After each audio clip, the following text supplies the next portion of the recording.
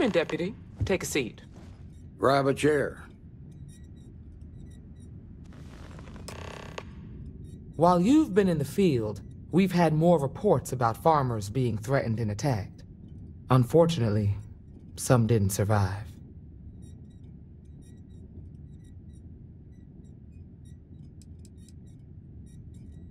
Not really, no. We can't be everywhere at once. Right now, our best hope to stop them is you. It's worse. It's tragic. How's your investigation proceeding?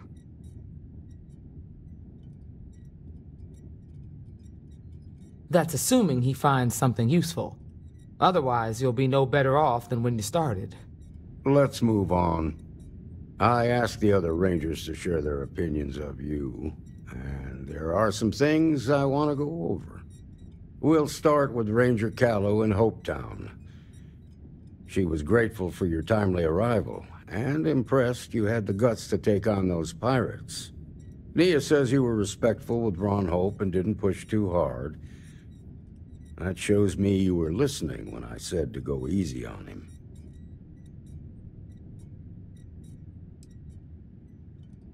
Duty has to come before personal feelings. I'm glad you understand that. Let's continue. We got a detailed report from Ranger Price about your recent visit to Neon. He said you took on a syndicate loan shark to help an informant.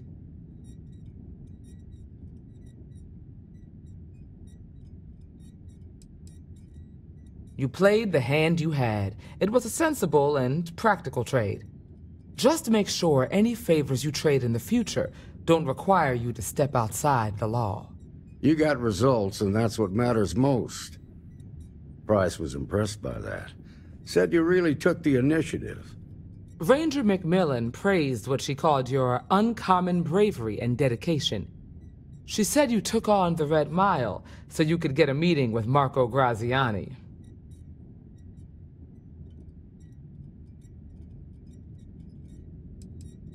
Putting the lives of others ahead of our own comes with the job.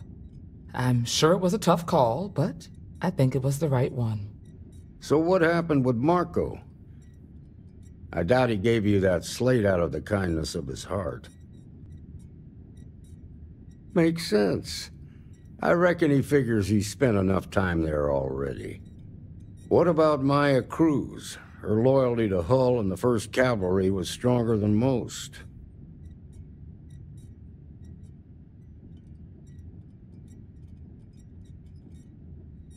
I guess I'd want the same thing if I were in her place. Excuse me, Marshal? Not now, Alex. We're in a meeting here. I know, but this is important. I've done it. I've cracked the encryption on the slates. Now, I don't know exactly where the First are headquartered, but there are references to a place called the Factory. The Factory? That was our nickname for the main facility where the mechs were manufactured. Under the terms of the peace treaty, they shut all the mech factories down right after the war. But they didn't destroy them. At least not all of them.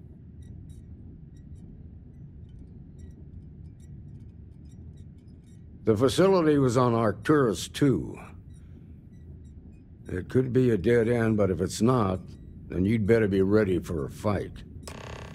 If you have questions before you head out, ask the Marshal.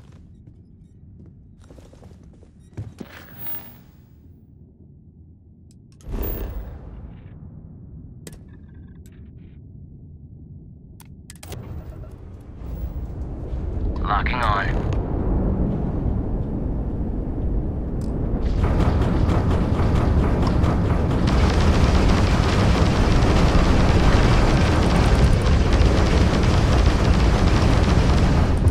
We've blown out their grab drive.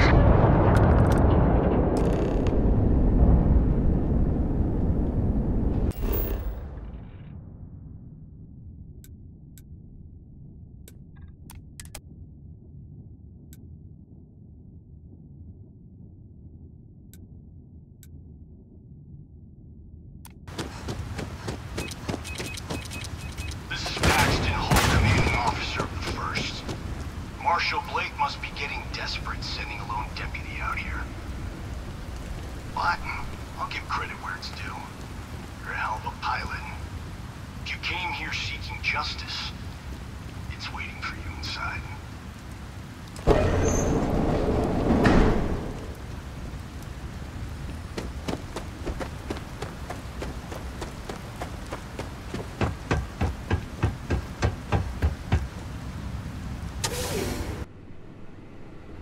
I'm a man of action. I've got no use for lies.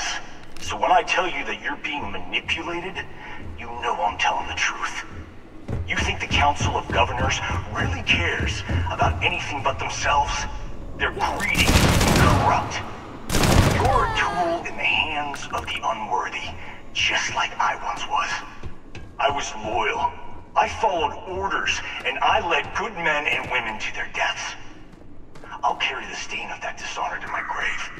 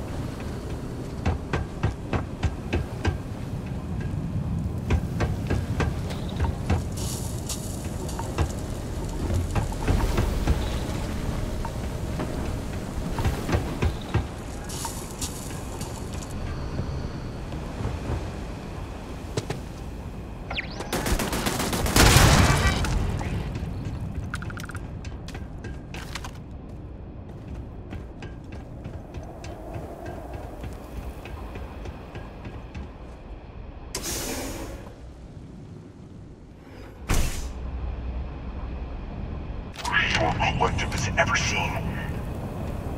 At the Battle of Nira, the First Cavalry was destroyed. Why? Because the generals got scared and asked for a truce. I've got no sympathy for cowards, or for the people who put them in power. I've also got no sympathy for them.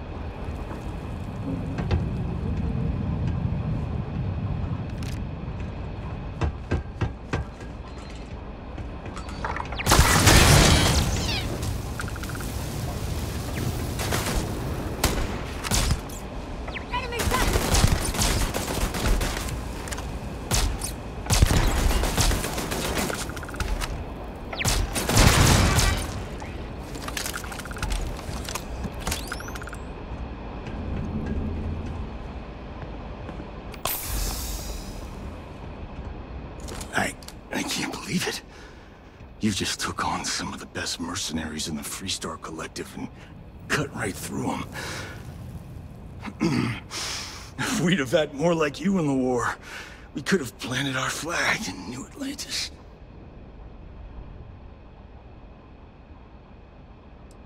Not the way it should have.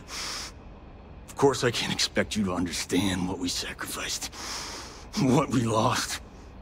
You don't know what it's like to look around and see the faces of warriors who trusted you to lead them as they die screaming. I watched brave men and women torn limb from limb by monsters. I saw mech pilots cooked alive in their cockpits as their machines burned. Those deaths didn't have to be meaningless, but spineless leaders gave up on us even when victory was within our grasp.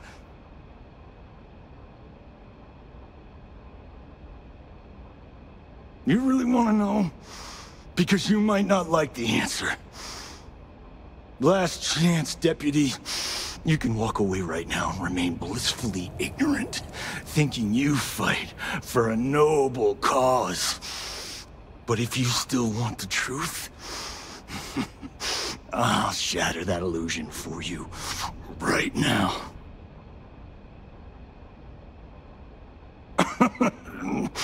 We'll see about that. Not long after I started the First, I was contacted by a man who said he represented someone wealthy and influential. I refused to work for a shadow client, so we agreed to set up a meeting. Imagine my surprise when Ron Hope showed up. He offered me a lucrative contract to take possession of certain farms throughout Freestar space.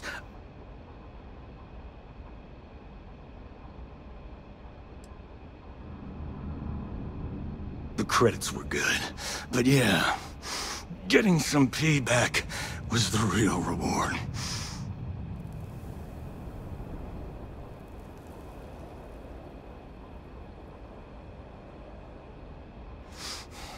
Don't bother. I'm gonna make this easy for you, Deputy. I'm gonna die the way I lived. Weapon in hand, no compromise, no fear. But first, here, take this. Use it to cut out the weakness rotting at the heart of the Freestar Collective. When the next war comes, and it will come, the Collective needs to be strong. Now my unit's waiting for me, and I'm gonna report for duty one last time. Goodbye, Deputy.